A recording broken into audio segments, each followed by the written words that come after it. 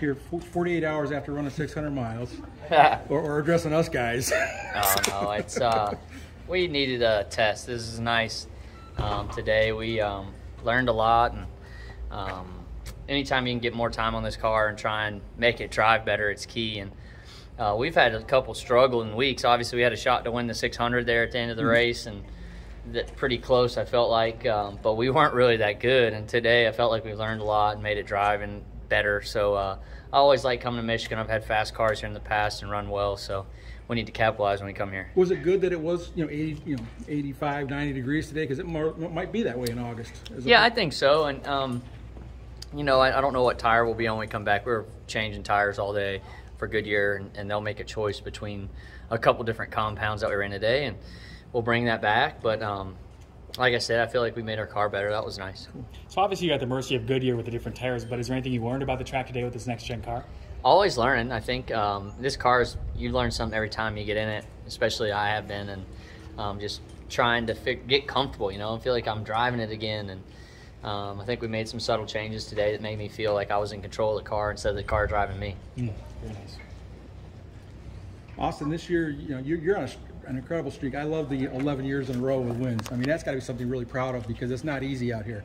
I haven't had 11 years in a row with wins. I haven't had. Oh, I'm sorry. I'd like to have that. Joey had that. Joey had it. Yeah. But tell me about this year's race. You guys have got. Made me feel good. I'm sorry. Austin. You're good. You guys have got 11 guys have already won. That's right. 11 guys have already won this year, and there's still a lot of races to go. There's no guarantees that even one win's going to get you in anymore. Yeah, no, that's true. And we've been pretty good in the points all year long, and just getting beaten out by these guys that are getting the wins like you talked about. So we feel like our time's coming. We know that you need to win to get in, I feel like, and it always comes down to a couple points here and there, but wins are what matters. And if we get the car better and I'm more comfortable, I think we'll get us one. And you're on the bubble all the time, it seems like. Just living on the edge, man. It's I've given up on trying to chase the points after last weekend. That close to a win. And my sponsors, Johnny Morris, Bass Pro Shops, and they get more pumped up when you have nights like that. You know what I mean? And 6th, the 15th is cool. It's good for points, obviously, but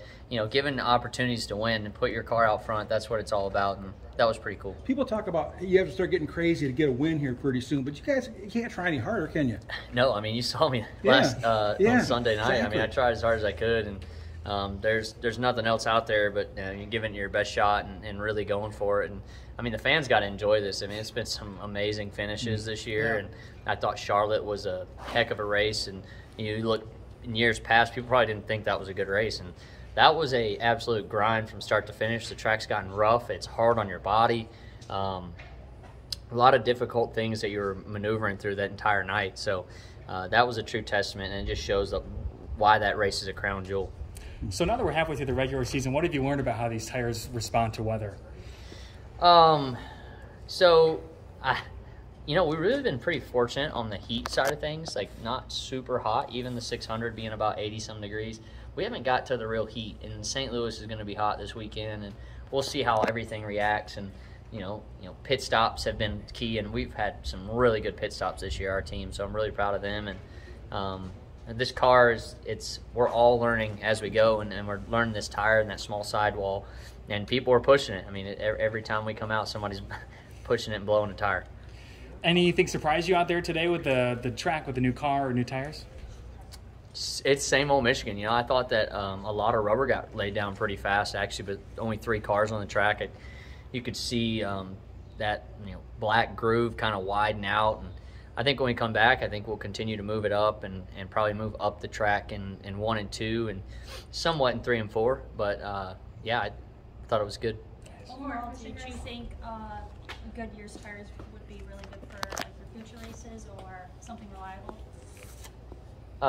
Yeah, I think we've got a couple options that were better than what they brought today, and I think they'll choose one of those. And I also think we brought one set that was really positive. It was good, and they don't have the capability to get it done by this race, but for the future, it might be something strong to run on.